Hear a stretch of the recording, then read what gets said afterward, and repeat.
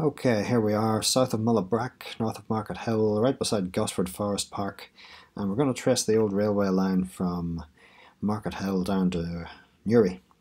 So this is where the line went through the countryside. You can still see the tree line. Crossed over here at, this is the road to Rich Hill, I believe. Crossed over at this point. There's not a whole lot of evidence of a railway crossing here. It must have been grade separated because everything else is quite high above the road. So the trains would have crossed over the top here somewhere, I think. And then it would have crossed over this Markethill Road, which you would know as the Newry Armagh Road. And down into what is now a housing development. So this housing development has been built on top of the old tracks. So this is where the trains would have come. I think this road might have been partly built on top of it too. And then there's a little crossover point here. This is where the trains ran underneath this road. So the bridge is still intact. Probably filled in underneath many years ago. This is Alexander's of Markethill. So the trains would have run through what is now their car park. And when these Google satellite photos were taken, there still wasn't a whole lot of development on top of this ground. This land was undeveloped. Don't know if it's still like that. It's been a while since I was in Markethill. And the trains ran along here, along what is now this car park, and this building here, which I believe now is a private house, used to be the Markethill train station. Now, I had a hard time finding any decent photos of the old Markethill station. They're not much different from what it looks like now. This is the best I could get here. It's got a big watermark in the middle. So if you find any decent photos of the station, I'll be interested in having a look. And the trains ran along here through the back of what is now the extension at the back of Hunter's Supermarket. Now this street view photo was taken a little bit earlier before the store was extended, so the trains would have run along that lane and out through the fields here. This, I imagine, would have been a level crossing. So Hunter's has been extended. Yeah. I used to work around this area many years ago, and Hunter's was a thriving business even back then, and I'm delighted that they're able to expand, and especially in the age of Tesco and Sainsbury and all sorts of outsiders coming in and mopping up all the business that local family businesses used to cater for. I'm delighted that they're so successful that they had to expand. It was just a shame that they had to expand on the top of the tracks. You got all this parking space out the front. I feel like this expansion could have been handled maybe a little differently. There must have been some way we could have squeezed in the parking and the store without having to expand on top of the tracks. It's unfortunate. If I recall correctly, Hunter's used to be a supermarket that came right up to the footpath. You walked in directly from the street, but now you have to walk in through a car park. So that's another pattern of development that I'm not terribly fond of. Great to see the business doing so well, though. Very nice people in Hunter's. So if we're ever going to get this line reopened, this is something that's going to have to be resolved. Because for the most part, the right-of-way through Markethill is remarkably clear, unusually clear. Very rare to see that through a town, that the old disused railway was not totally built on top of. Crossed over this road here. Don't know if it was a level crossing or grade separated. Probably a level crossing. It's down through the fields. Nothing has been built on top of the vast majority of the old right-of-way. And if we're reopening the line, obviously we can't pick up the route through this housing area, but there's open fields to the left, to the west of them, so it wouldn't be impossible to get the railway back down through here. Hope we can come to some arrangement for this, if it ever comes to that. There's a bit of open space here. I don't know if that's part of the primary school. Let me know in the comments what you think of that. So let's press on south through the fields, heading towards Newry. There's a crossover point here. This part's quite interesting. Someone's built a house here very close to the old tracks, but retained the old railway bridge, and it's been repurposed now as a private driveway up to his home. So you can almost picture the trains coming out through here. So this would have been the old road. this road here is a more recent development. Very cool. And there in the distance, look at that, you can see the embankment running through the fields. Almost like it's waiting for the trains to come back. Hasn't gone away, you know. Let's keep following the tree line through the fields. There's a crossover point here. Someone's built a house on top of it.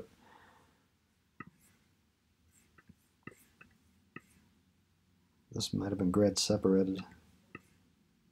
Difficult to tell. Don't see much evidence of a bridge here, do you?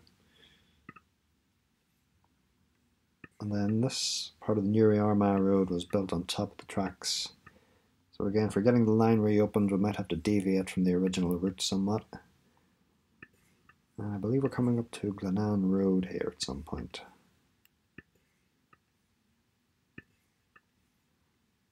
Here's Glenanne Road. And now there was a station here at this point. What was the station called? Lochley Station? Can't remember what it was called offhand. And I believe this old wall that we're looking at here ran alongside the old tracks. So the trains would have run on the other side of this wall. There's a house here and probably built on top of the tracks. It's quite a relatively more modern looking house. And another interesting little fact is there used to be a tram that ran from this station down what is now Glenanne Road. There was a tramway that ran all the way down to Glenanne Mill. There was a mill down there powered by the river. And the tram carried coal to the mill and it carried linen from the mill back up to the main Belfast-Dublin railway line. So the mill was around here. It was demolished recently. There's really nothing left of it now at this point. I know you can't save all these old buildings, but I really think we can do better. I feel like something could have been done with that mill. You know, a lot of mills are converted in England, where I used to live in Manchester. A lot of the old mills and warehouses have all been converted to luxury loft apartments. And the younger generation just loves that sort of thing, living in the centre of town. A lot of potential for those buildings if they're used sensibly. Okay, we're back to where the station was. We're going to carry on out into the fields, following the line. There's a crossover point here. Let's see, is there anything visible? Any evidence of a bridge? I don't think there is. Not much evidence of a bridge or level crossing here. You wouldn't know trains ever ran through here, would you? Let's follow the tree line through the fields. A crossover point here. What do we got? Not much evidence of a railway here either. So the trains would have gone somewhere out here into those fields.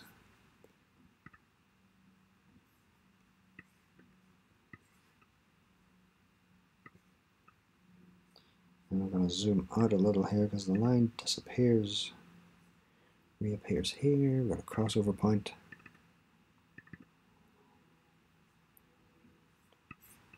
Trains would have crossed over somewhere about here. Really not much left of it. Let's keep going. Now this is where it looks like the line abruptly disappears.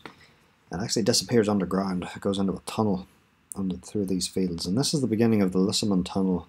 And forgive me if I'm murdering the pronunciation of that. I'm not totally familiar with this area. There's a photo point here where you can look at the entrance to the tunnel. Look at that. Great 360-degree view. Thank you, Declan Kennedy, for posting this. Can you imagine steam trains coming out of this thing? So this tunnel was a mile long, and apparently you can hike through it. There's a blog post that I'm going to share with you. I'll give you a link to this in the description. Yeah, this gentleman here hiked through the middle of the tunnel with his kids. Great little story. Looks like I had a great day out. Frankly, it would give me the heebie-jeebies walking through a tunnel like that. To say nothing of bringing my kids with me, but a lot of interesting facts there about the tunnel, how it was built, all built by hand, all the little refuges. Highly recommend giving that a read. Stalactites forming here because there's been seepage after all these years. Talks about the full history of the tunnel, when it was built, when it was closed. Looks like he had a great time with his family. Fantastic. Okay, back to the map. So that tunnel goes under the fields, and there's another photo point at the south entrance. Here it is. And I love this photo. So there's the entrance coming up from Newry. There's the other entrance. And what's really cool about this photo,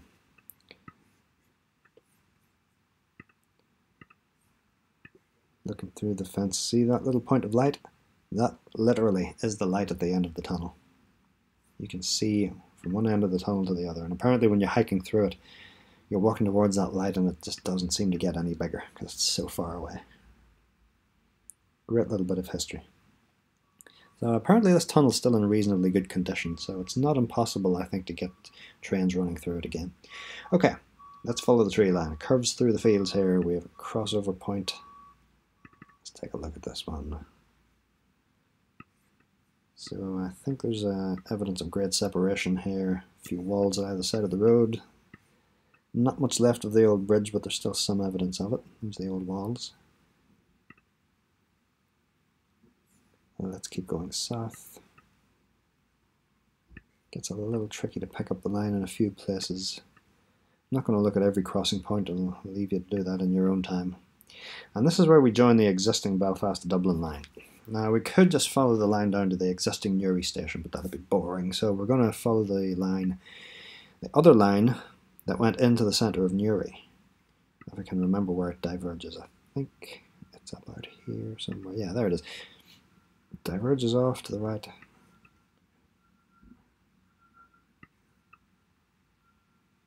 Yeah, this is the existing Belfast to Dublin line, and this is the remains of the old line that went into Newry. There's a crossover point here. Is there anything left of it? Not a whole lot. I believe that's it. Yeah, I think the trains went that way, through the fields. Let's keep going south, and then it crosses over what is now the A1. This enormous junction was built on top of the tracks, and we pick up the remains of the line around here. Can we see it?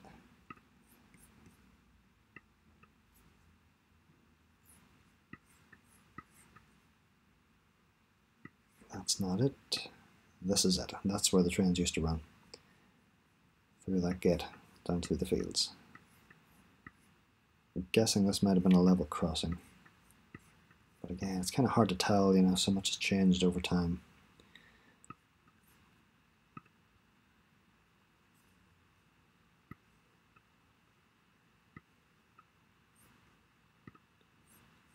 I think the line went down here. We've got a crossover point at this point. Yeah. Might have been some grade separation here, judging by this wall. So this might be a trench that was filled in. I'm curious about what this is here. This ruin. Big, long, linear thing. Was it an old mill or something? Curious about what that was. I don't think it was a station. Let's keep following the line. These big roads, they've been totally rebuilt over the years, and they don't really leave a whole lot of evidence behind them of the old railway, but the trains would have passed underneath here. That's the Newry bypass, isn't it? I think. So the trains ran at the back of what is now these housing developments. Interesting that the housing developments haven't gone out all the way on top of the tracks, which is nice, and there's a bit of clear ground here through the middle. And there's grounds for hope here for getting this line reopened into the centre of Newry, because not a whole lot has been built on top of it. There's a business here, a little business centre. I'm sure we could relocate that. I don't know if too many people would miss it. Could move it to a nearby location. You know, there's not a whole lot of architectural value in this, in my opinion. Maybe in 100 years we might feel differently about it, but this is where the line went, down through these sports fields by the recreation centre, and we arrive at Translink depot. It's a bus depot now, but this used to be Newry Station. This used to be Newry Edward Street Station. And I say Newry Edward Street Station because there were not one, not two, not three, but 4 stations in Newry back then, if you can believe that. Nowadays, there's not even one station in Newry. There's one station at the edge of Newry. It used to be called Newry Bestbrook because it's almost as close to Bestbrook as it is to the middle of Newry. It's at the middle of nowhere, basically. I think if you had a train station right here in the middle of town, a lot more people would be using it. And there'd be a lot more onus on Translink to run more frequent train services from Newry if it was within walking distance of more of the people who actually live there. So there's what it looks like now. And as a bus depot, you know, it doesn't really need to be in the centre of town. It could be in an industrial estate on the edge of town. Buses can go wherever they want. Trains, not so much. This old wall here, I think, was part of the original setup. I love it that there's all these little clues, little pieces of evidence left lying around. So getting the line reopened as far as Edward Street, I think, is entirely achievable. There's a few little challenges there up the line. There's a couple of houses. There's Hunters in Markethill. There's that business centre that we just looked at. But I don't know if they're unsurmountable problems. Now, the line used to continue on farther south. I'll just trace it with you. It goes through what is now a car park, across a level crossing, past through another car park, down through another car park, this big long linear car park out the back of what I believe is the Southern Regional College. Big long linear car park like that. Can you imagine steam trains used to run along here? I think that's remarkable.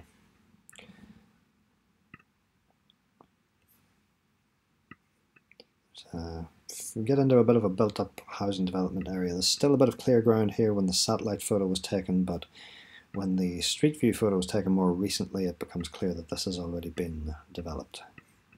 But housing has been built here on top of the old tracks. I'm not as upset about that as I would be about a few other places, because I mean, we're getting into the centre of Newry here. It's been heavily built up over the years, and yeah, it is a shame that the railway right-of-way wasn't left clear.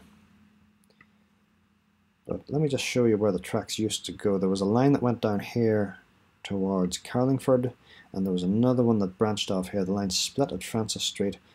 One line went, basically it split on either side of Carlingford Lock, so this line went to Omeath and Carlingford, and the other split that came across here, across the quays, went to Warrenpoint. And I think Newcastle too. So there's some great old photos of these old, well, there's Edward Street Station in Newry.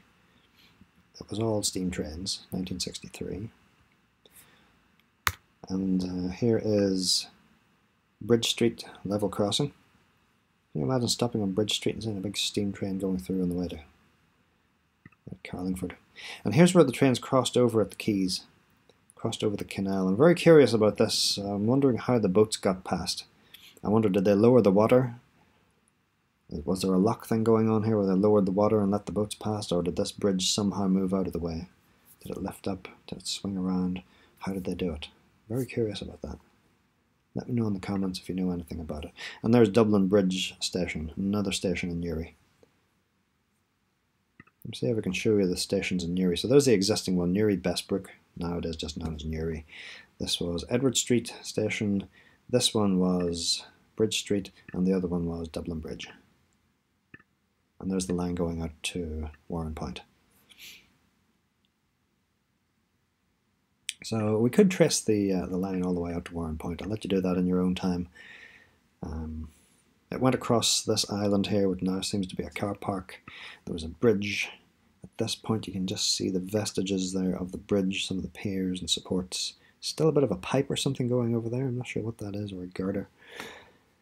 Yeah, this is where the trains used to cross over and tracked what is now the Warrenpoint Road.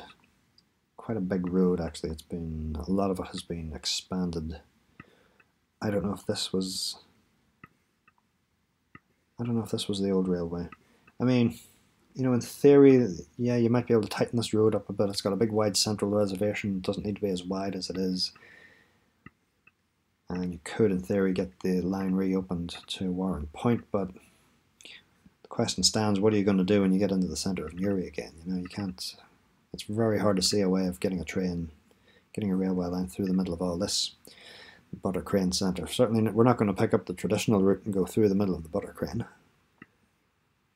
But if we, I think it would definitely be great if we could get the line reopened from Markethill down to Newry, and it should be achievable to get the line extended down as far as Edward Street and put a station back in here, right where it was before. The fact that Translink still owns the property certainly makes that easier. Wouldn't that be something if you could walk through a door right here,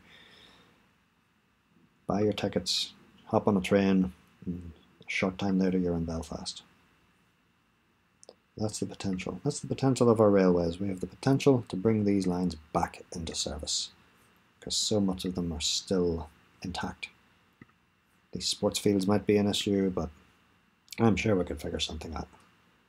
Do a cut and cover job, you know, build a tunnel. Take a big pit, put your lines in, put a roof on top, put the sports field back on top of it. It's a cheap way of building tunnels.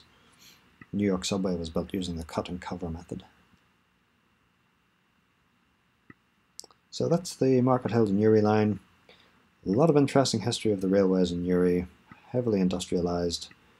A lot of it would have been used for the movement of goods as well as people. Very different times. But, you know, railways are having a moment.